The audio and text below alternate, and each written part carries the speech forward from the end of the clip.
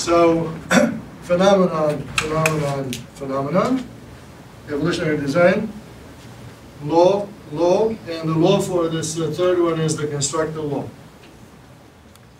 It didn't so much as change my perceptions as much as reinforce pre-existing ideas.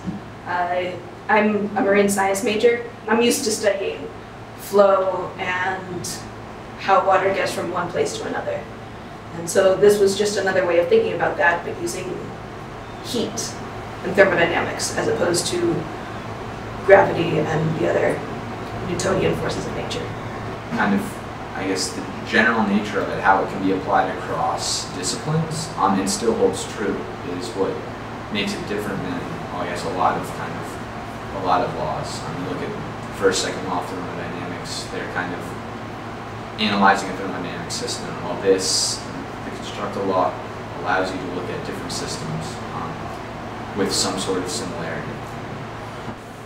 So if you're designing a set of pipes, it's clear that one of the optimization problems you need to do is to reduce the resistance, which is what Constructal law talks about.